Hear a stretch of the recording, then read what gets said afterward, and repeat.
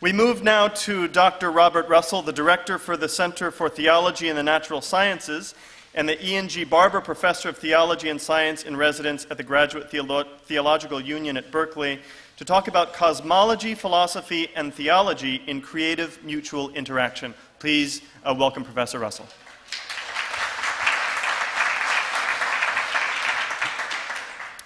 Well, it is a great pleasure to be here today. Thank you for the introduction. Thanks for the committee for inviting me. Delighted to return to Santa Clara University on this wonderful occasion. Let me also offer this dedication of my talk to E.N.G. Barbour, the pioneer of theology and science from the 60s forward, who died Christmas Eve. We will all miss him. Rest in peace. Thank you. So my topic today is scientific cosmology, philosophy, and creation theology, creative mutual interactions. The interactions go in three ways. We'll look at two of them today. The unusual one is to see the role of philosophy and theology in the context of discovery, theory, construction, and science. We'll also see, in the third way, the context of interpretation. This is usually what you mean by theology and science. You look at the science and you think about it philosophically and then theologically. There's also a context of justification. We won't see it so much today, but sometime, if I can come back, I'll tell you the story of Fred Hoyle, who invented steady state precisely because of his atheism. Okay. So, background of modern science, the role of philosophy and theology in the formation of modern science. Modern science arose in the confluence of two major streams of Western intellectual history. The Greek logos philosophy, which tells us the universe is rational, with the structure of the logos, and the biblical creation ex nihilo tradition, which says the universe is contingent, the creation of a free and loving sovereign God. Rationality, in turn, leads to the notion that the universe is intelligible, can be discovered, the laws of nature can be discovered, and contingency leads to the notion that since God created it freely, the universe need not exist, nor need it exist the way it is. We need to look for genuine knowledge only through experiment. We can't reason the way the universe is through Greek syllogism. And because it's God's creation and not divine, doing science is not sacrilegious. It may be unethical, but it isn't violating the sacred. Now, the method that comes out of this is basically called methodological naturalism. Scientific theories intentionally do not invoke God.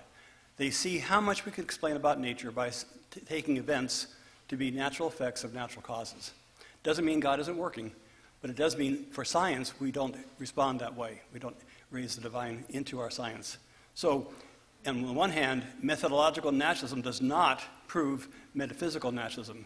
Jack and many people today spoke eloquently about the fact that our conflict isn't with science, but with scientism, atheism.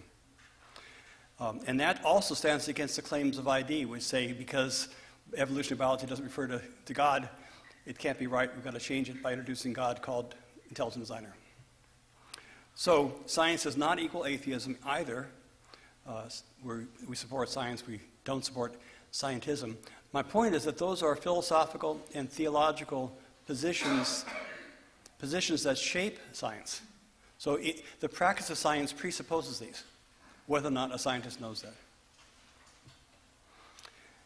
The first step towards modern cosmology is Newtonian mechanics, the classical principle of relativity. Here, Newton and Galileo, of course, and Kepler and others, Copernicus, made their break with Aristotle. Absolute motion and rest is meaningless. All you have is a principle of relative motion. It's displayed through a series of equations, Newton's laws, and the notion of inertial observers. Interestingly, it requires a metaphysical concept, absolute space and absolute time.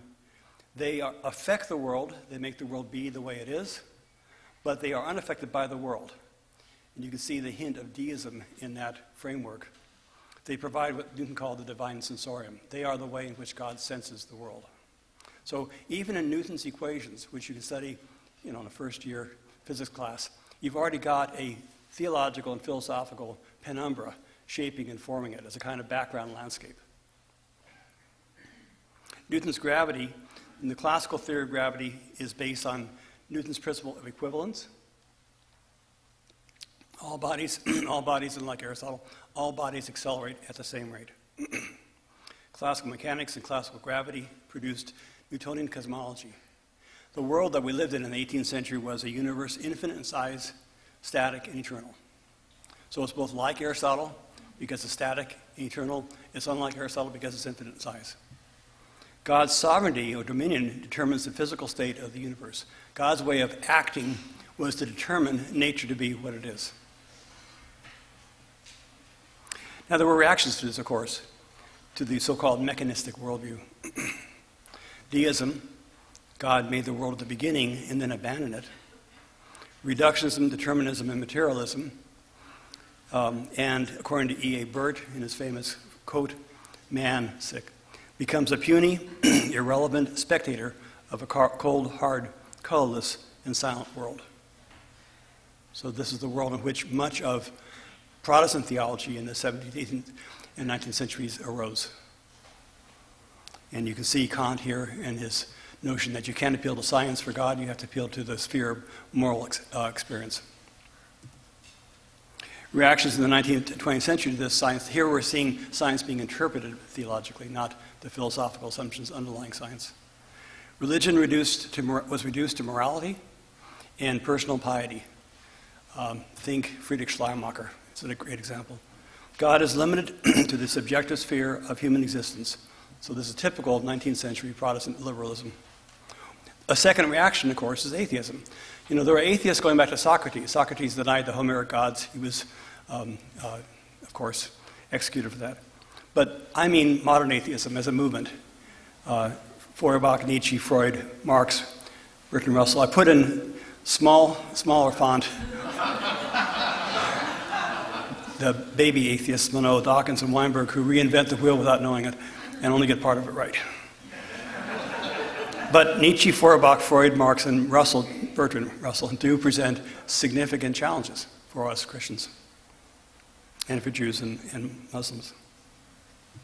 All I'm emphasizing there is that modern atheism arose and was shaped by the culture of materialism, which was a philosophical interpretation of the science of Newton. By the way, Michael Buckley, distinguished Jesuit, has written a great book, At the Origins of Modern Atheism. We should all read that backwards 10 times. It's fantastic. Again, we're tracing the history of the influence of philosophy and behind that theology on the rise and evolution of science, in particular physics and cosmology. So Einstein's special relativity, 1905, so it's 2 centuries since Newton. He used Newton's principle of relativity. He kept the same principle of motion, the one that distinguished modern science from Aristotle. Right? So he's on the modern science side. He keeps that same principle, but extends it beyond dynamics, balls moving around, to electromagnetism. So that's Maxwell's world, Maxwell and Faraday and those guys. He chose the particular form of special relativity by a principle of aesthetics. Here's an extra scientific, in a sense, theory, a criterion of theory choice. It's coming from aesthetics, right, into science, typically called Occam's razor. The best theory is the simplest theory. Why should that be? Why should nature be simple, right? And it's simple enough for us to understand it. But it turns out that the simplest theory is special relativity. The simplest way is to take into account electromagnetism and maintain the principle of relativity as a philosophical principle guiding theory's construction is through Einstein's special relativity. There are more complicated ways to do it, but that's the simplest way. So the simplest theory proves to be the most fertile. And he did it by making the speed of light a universal constant and adopting the Lorentz transformations. See, when I would teach that, like at Carleton, I would teach special relativity, but I didn't see that I was teaching something that floats on this beautiful philosophical background about what nature's like, which itself floats on the theological tradition of ex nihilo and the Greek tradition of logos. 15 years later, Einstein extended special relativity, which was electricity, magnetism, and Newton, to include gravity. Now, here he made a number of explicit philosophical assumptions which helped shape his theory. The principle of relativity, he already had that. The principle of equivalence, which he already had, now extended to a wider range of the universe. Mach's principle. This is an unusual principle. It's worth just saying for a second.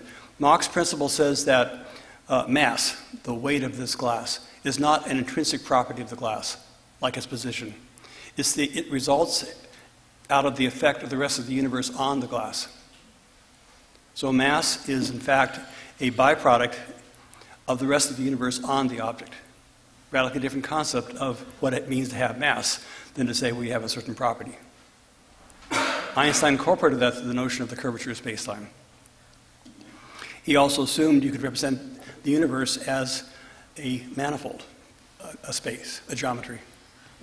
We take that for granted, of course, but that wasn't taken for granted. For Newton, the universe was an infinite empty container.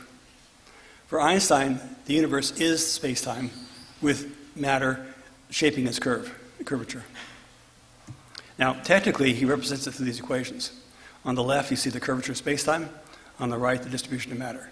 When I taught this at Carleton, I taught that. But that's the result of what we just saw. So I confess the teaching of physics oftentimes treats physics as if it were distinguishable from philosophy and theology, and then that pervades the same mistake, right? It's a self-justifying mistake. But in fact, these equations are profound. It's the first time in Western intellectual history that the universe's shape is treated as a physical phenomenon that can be affected by mass. From Aristotle forward, except for Leibniz, space or space-time was a container. Here it's not a container. It's part of the reality, the physical reality. But you may not see that if you just learn how to solve these very complicated equations. Technically, there are 264 equations nested into this single expression. It takes about 6 months to learn how to solve it. Now, the nice way of saying this from Misner, Thorne, and Wheeler, matter tells space how to curve, space tells matter how to move. So the heavy egg sitting on the rubber surface distorts the surface, then the little tiny ants walking around going ellipses, not because gravity pulls them, as in Newton, empty space, force of gravity, you go in an ellipse, but because for Einstein, the space itself is something. It's curved, and matter moves on the simplest possible path along the spacetime, which turns out to be an ellipse. Again, radically different notions of what constitutes motion. I shoot an arrow. For Aristotle, the natural motion was to fall, and the unnatural or violent motion was to move straight. I shoot an arrow. For Galileo and Newton, the natural motion is to go straight, and the unnatural motion is to fall. You need an explanation. Gravity's explanation. For Einstein, I shoot an arrow. It goes in the curve because that's the curve of the surface of spacetime. There are no forces. Three different concepts that explain the same kind of motion, but from three different worldviews. Clearly, you can't cleave apart the physics. The arrow goes in a parabola, and you calculate it, from the explanation, which is what do you have to explain, which is philosophy. Okay, onwards to Big Bang. Observational evidence for the expanding universe goes back to 1912. The redshift of light from distant galaxies was noted to depend upon their distance from us. So you have standards to measure distance of galaxies. You look at their spectrum, and you see the further away, the more they're redshifted. It took 10 years of heated battles to give the now dominant interpretation. Redshift is a function of the distance, of the speed at which they're receding from us. So like a train going by and the whistle goes lower, the Doppler effect. We typically say the universe is expanding, but what we see is redshift. A wonderful example of data being theory-laden. When I say the universe is expanding, I believe it's true, but the evidence is redshift. So the philosophical argument that you best interpret redshift as velocity-dependent distance is added to the picture, but then retold as science.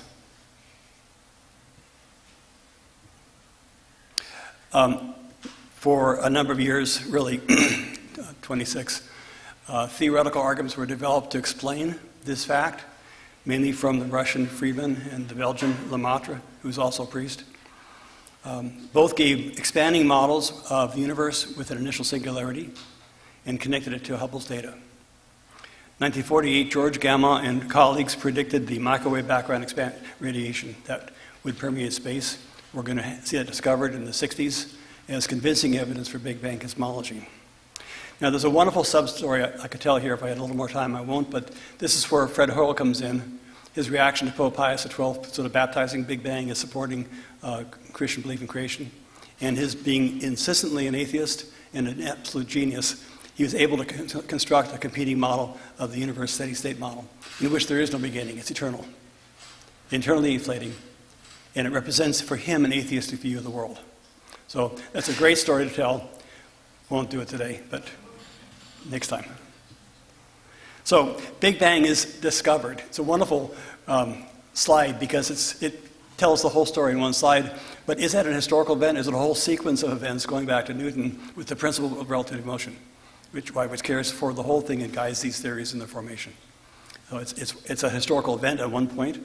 It's also this culmination of 3 centuries of philosophical, theological, scientific debate as to how best to appropriate the universe through empirical data in conformity with methodological naturalism. You all know the story. In the basic Big Bang model, this is pre-inflation. Basic Big Bang model, you have 3 models of the universe, the open 3 saddle, the open 3 flat, and the closed 3 sphere. Open means it expands forever. It's infinite size already. Can you imagine? At its instantiation at t equals 0, it's infinite in size, and it still expands forever. In the closed model, it's finite in size, much more homey, expands for another 1,000 billion years and recollapses into a fireball. Now that's the tie-in to a great other talk on cosmology and eschatology. I take a different approach than Jack does on that, but we could talk about that too sometime. I think eschatology creates challenges. I think Big Bang cosmology creates challenges for eschatology, but that's another talk. What is common here is that all 3 of these models point to a t equals 0, a beginning of time, in the technical term, an absolute singularity.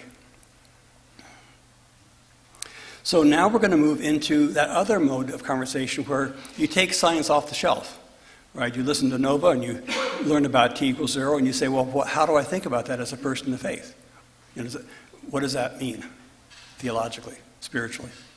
So we're moving into the normal meaning of the term theology and science. All theology does is hermeneutics, right? Science provides access to reality. We think about it. Of course, in my model so far, you've seen that it's a two-way street.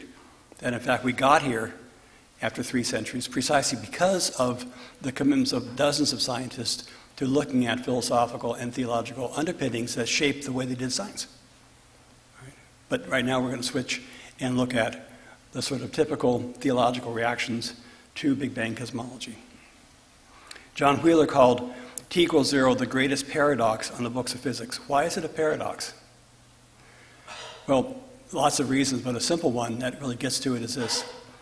Here you're using physics, which of course is part of science. Therefore, it obeys methodological naturalism, which means every effect is the effect of a natural cause. Doesn't mean there can't be other kinds of causes, but you will look at nature that way. It's a lens you put on, right? You look through the world with rose-colored glasses, you'll see rose-colored flowers. Science explains events as a result of natural causes. Okay, so then you go with science, you get this Big Bang model, you go back in time to a point t equals 0. All 3 models have it, right? That's the size going up and time going to the right. And what do you say about it? Well, by definition, in this model, these are always model-dependent statements, but within this model, and you always work on a model, that's all you can do. Within this model, t equals 0 is the effect without a cause. It's an effect, it's a state of nature, namely t equals 0. But it doesn't have a cause. So is it part of science? Well, yeah. I mean, I'm talking Big Bang cosmology. That's obviously science. And yet it points to an event which science can't get its hand around, right? Because it seems to be an uncaused event, which sounds a lot like it's a philosophical or theological definition of God or divine causality or something like that. So it's not surprising that the very claim that the universe had a beginning itself is a claim which entangles the domains of scientific discourse and theological philosophical discourse. Right? Because you're talking about an event you attribute to nature, so it's part of science, presumably, which science can't discuss because it doesn't have a natural cause. It's an example of what David Tracy would call a limit question. The obvious limit questions are, why is nature intelligible? Science presupposes intelligibility, it doesn't explain it. Why can we know nature's intelligibility? Could be explained by evolutionary anthropology, but not that explainable. But here's an event which is a state of affairs. It's not the characteristic of the universe, it's a state which science discovers but can't explain within this model. I'll come back to that. Keep that in mind. So it's really fair game to say, yeah, this is a place where people of faith, of any faith, can get into the conversation, and they're not playing a God of the gaps argument. They're not explaining what science doesn't know. They're explaining what science can't know, which is a big difference. So 3 models. First one is,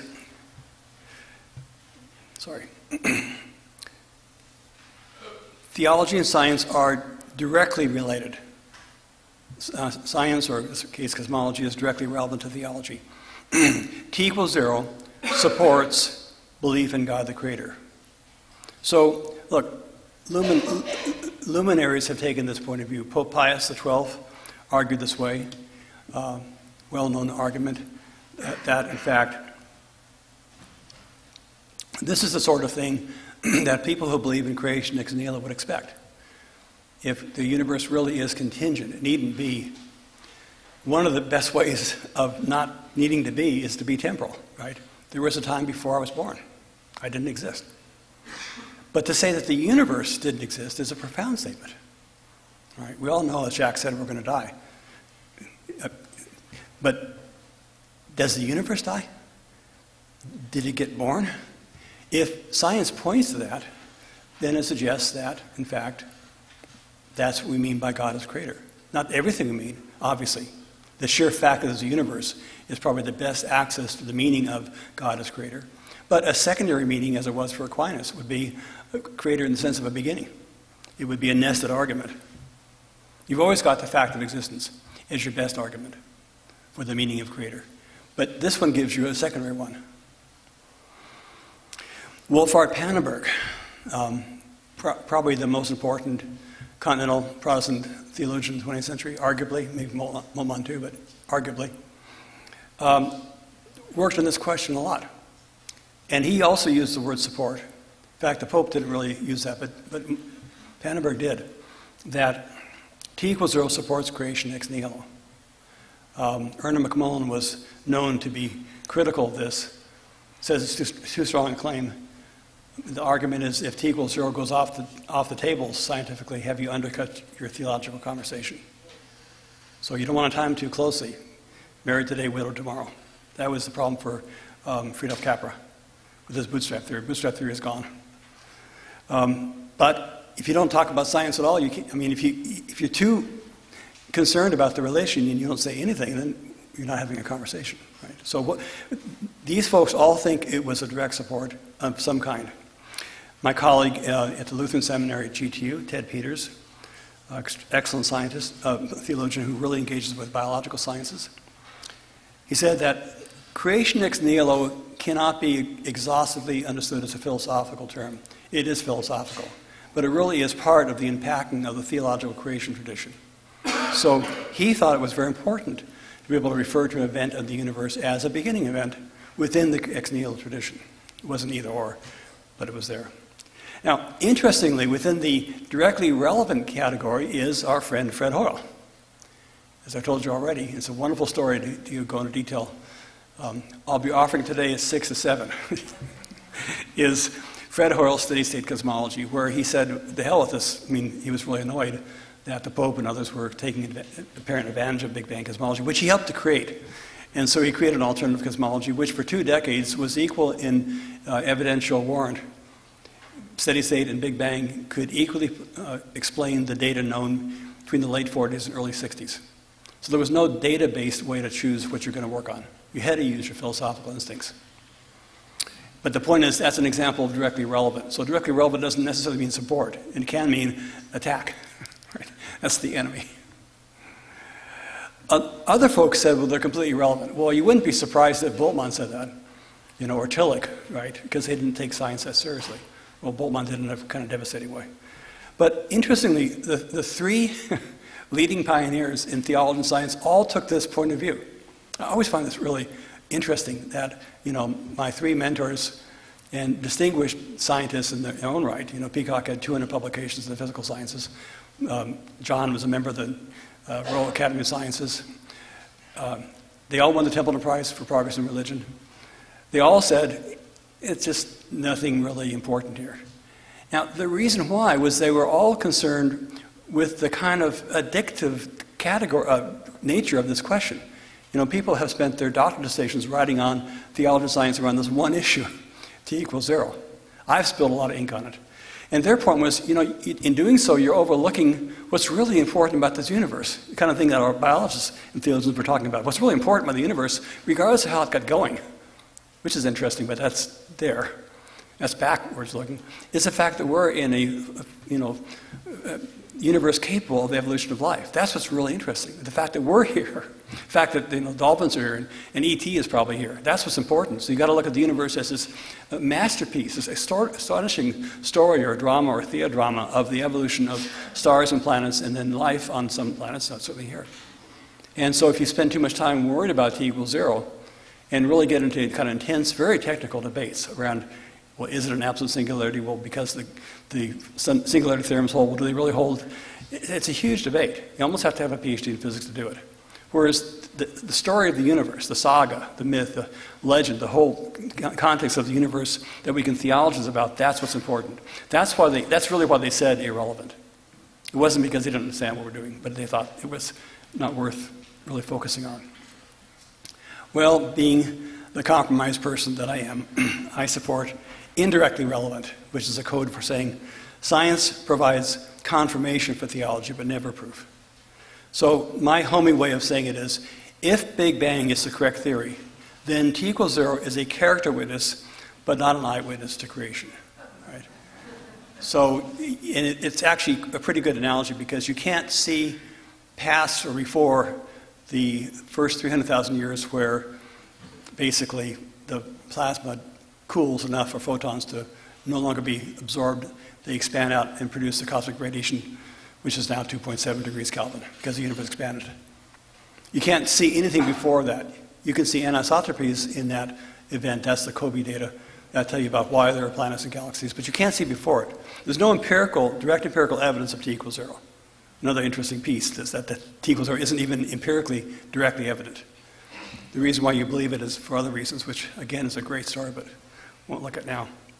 So I took up this word consonant from Eerdmans, who was a real mentor for me at Notre Dame. It's a fantastic place. Celia's there. Eerdmans was just a pioneer, and he's gone too now. But he was a pioneer in this field. He was a very wise person, very prudent, and very involved, but in a very quiet way. And he had this wonderful saying that if you believe in Big Bang, if you believe in creation ex nihilo, you would expect something like a T = 0 would be quite likely. You wouldn't be surprised. It would be a welcome news, but it wouldn't be support, as Pannenberg had said. And it also wouldn't be so strong an evidence for God that that Fred Hoyle was justified in going off and doing his thing, even though it was a very fruitful journey. So a lot of us, Ted and I, Ian picked up the term in the 90s. Mark Worthing, a nice young theologian in Australia, picked up the term consonants. So it takes us to the second point about T = 0 and Big Bang cosmology. We heard a little about this already. It's called the anthropic principle. This starts with a scientific discovery in the 80s by Brandon Carter and others that the fundamental constants of nature, which we've heard about already today, in fact are fine-tuned for life. When I was an undergraduate at Stanford in the 60s, before the flood, way back, we just took it for granted that, the universe is what it is, the laws of nature what it is. I had a hard time memorizing the speed of light's value because who cares, right? Look it up in the book when you have to make a calculation. They didn't signify anything. And then just by complete chance, you get life on some planet with blue-green algae and whatever. It's a totally different picture now. We realize now that the physical universe is actually very extraordinary. in its physicality. And that extraordinariness is linked to the possibility for the evolution of life. Doesn't mean life will necessarily evolve, obviously. It means it can evolve. And that's what is so astonishing. So these fundamental constants then provided the basis for a debate, which is typically called the strong anthropic principle. What explains the fine-tuning for life? So here is a slide with two constants, C1 and C2. And little dotted lines show the variation in the values of the constants, which are consistent with the possibility for life to evolve. And then the juxtaposition of the two gives you a little rectangle with the possibilities in two dimensions. And since there are 5 constants, it's a 5-dimensional hypercube, and it's really small, because variations of 1 part per million would give you a universe in which life could not, in principle, evolve in the first place. So you're in a hypercube whose 5 sides are 1 part per million each. What's the best explanation? So, of course, it bifurcates into 2 possibilities, God or many worlds. So God is self-evident. I mean, coming from the Franciscan Scotus tradition, as we've heard about already today, God created the universe for life, and the incarnation is the ultimate exemplification of God's bestowal of God's self through grace in the world. And it saves us. That's secondary. So it makes sense that the universe is really special because God creates the universe in a very special way so that through the processes of nature, life evolves. So the processes of nature are God's gift. Life evolving is therefore God's gift. Okay. Well, a lot of people, a lot of atheists, scientists, but other people too, said, look, I don't want to give this over to a theological explanation. How else could it be possible? Well, of course, the simplest way is you ontologize the space of possibilities. That is, on the right side, you say, every point in this 5-dimensional space of fundamental constants marks the instantiation of a universe. There is a universe, not a planet, a star, a galaxy. There's a universe which instantiates as its characteristic that particular set of values. And in principle, that means there's an uncountably infinite set of universes which are empirically separate. They're distinct universes. Now, in a certain sense, that explains it, right? Because, well, we're in the universe we happen to be in because it's possible for us to be here. Big deal. Right? I mean, that's the whole point of this argument. But the question again is this a scientific argument? Well, scientists put it forward.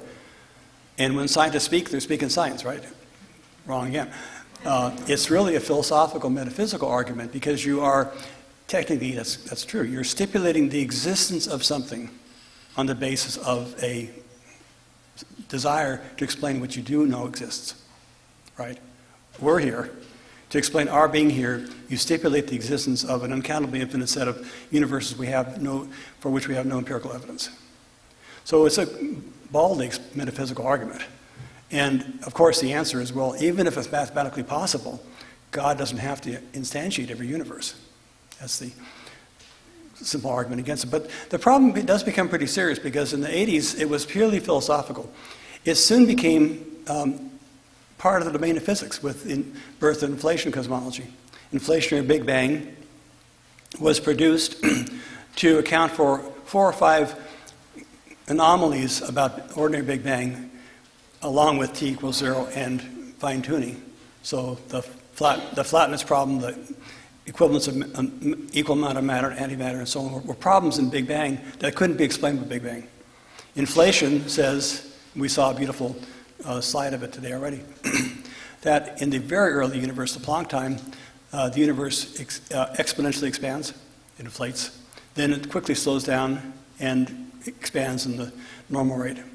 The effect of that is to create a universe which is hugely bigger than the one we see. The visible universe becomes one small domain on this mega inflationary universe.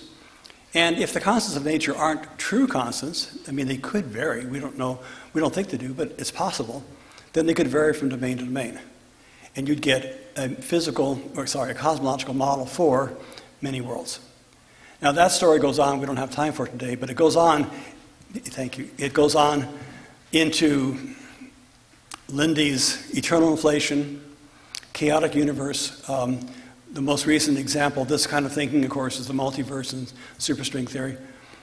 And debate goes on too, right? You'll get someone like Gerald Cleaver, wonderful young cosmologist at Baylor, who spends his whole life doing superstring. And he's a devout Christian. He thinks this manifests God's plenitude. Why shouldn't God create hugely vast numbers of universes? It's to God's glory, and we have no right to say we're the only object of God's love. You'll get George Ellis, who is a committed Quaker, who resisted the apartheid movement in South Africa, got the Templeton Prize, who is violent against this. George will say this is the end of science because you're speculating wildly, really because you still want to get away from that enigma of the fine-tuning. So my point is that you get people not divided because of their faith. Right? It isn't an atheist and a Muslim or something. These are all both Christians taking radically different stands on the scientificness of multiverse, right? Because of philosophical differences as to what constitutes science. So you've got a scientific theory, or supposedly scientific theory, so it's science, being debated for philosophical reasons by people who share the theology. Right? It's just another really good example of how intricate and fascinating and wonderful this field of theology and science is. So I'll just close by saying this. Barbour says, this is saying, don't get into that debate. There's another way to look at it. The anthropic principle is not a design argument. Faith in God is not based on science, though theology may be partially confirmed by science. Paul Davies, who's a deist, Freeman Dyson, deist. Life is at home in this universe against Monod and Weinberg and Dawkins.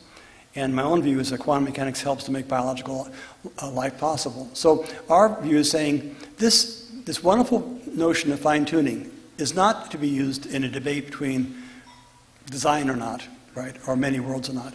It's to be used to say, however God created this universe, through many worlds or not, it displays God's purpose.